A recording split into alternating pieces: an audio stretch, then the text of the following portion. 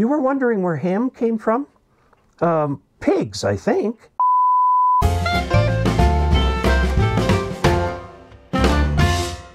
Hello, Uggies worldwide. I'm Dave Casler, amateur radio call sign KE0OG. Welcome to Ask Dave. Today's question comes to us from Steve Felkner, KE5SF. Now, he asks a very interesting question that I think a lot of hams have asked, and that is this. Where did the term ham radio come from? I met an older ham a few weeks ago, and he told me. I was surprised. The fact is, there's a lot of controversy on this topic. If you look at the older ARRL books, they're devoid of the word ham. They just have amateur in there. Okay, so I'm going to talk a little bit about this because I did a bit of research, and I think Wikipedia has the best definition. If you go to the article on the etymology of ham radio.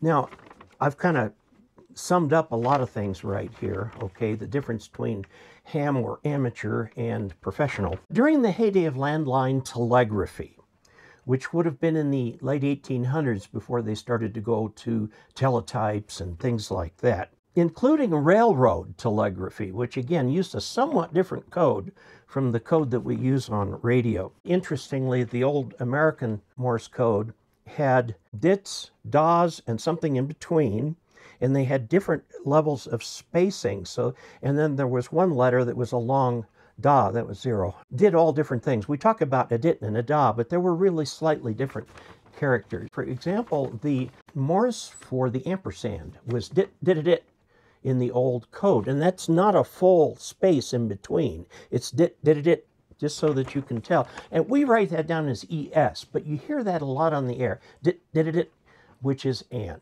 An ampersand, actually. Okay. Now, during the heyday of telegraphy, poor operators earned several derogatory monikers, including plug, ham-fisted, and lid. Lid is occasionally used now for a poor operator, but not nearly as much as when I first got into ham radio 50 years ago. You never hear plug anymore, but ham-fisted, meaning not being able to send code very well. By the way, the Morse code that we adopted for radio was really a subset of the German Morse code, which did use just dit and da. The C in the old landline code was dit, with a shorter space in between, dit, like that. But it's da dit right now for C. Okay, so that comes from Europe, since been standardized as ITU, International Telecommunications Union, alphabet number 1. Okay, there are several additional character sets for like umlauts and things like that, but for our code we don't use them. So when radio first came along, early spark gap transmitters were very broadband. They took up huge portions of the spectrum, so every station competed with others for spectrum.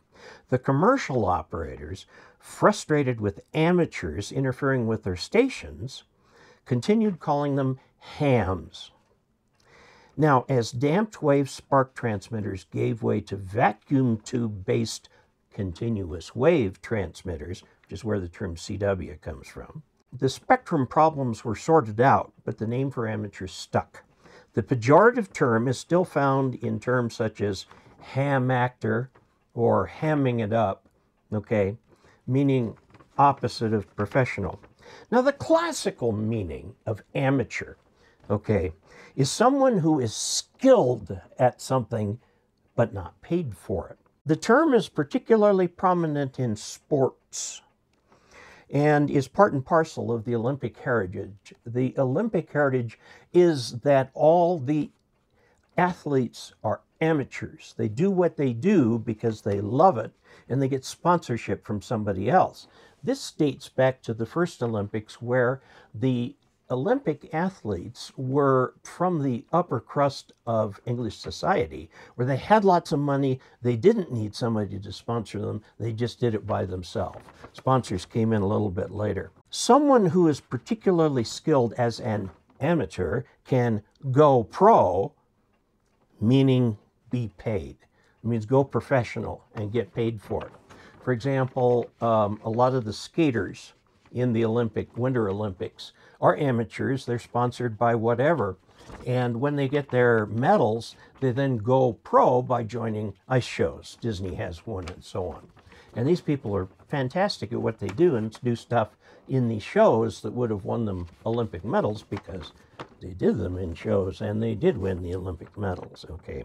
Early amateur radio books and magazine articles avoided the term ham. You don't see them, but it has crept into regular use. Now we hams wear the widely recognized name with pride. In fact, the largest ham radio gathering in the world calls itself Hamvention, short for Ham Radio Convention. Now, there are several debunked stories about the origin of the term. It is not an acronym. It's just a word, like meaning ham-fisted or ham actor or something like that. Old ham's tales about coming from a certain trio of people or a trio of radio pioneers have been shown to have no basis in fact. So the Wikipedia provides several additional debunked examples. So it's ham, lowercase h, lowercase a, lowercase m, or ham. It's a word, not cap H, cap A, cap M as an acronym. It's not an acronym, okay? Now, I imagine the comments will go wild on this one, but I stick with the old definition, which is ham, lowercase, spelled out, okay? There you have it. Until we next meet, 73.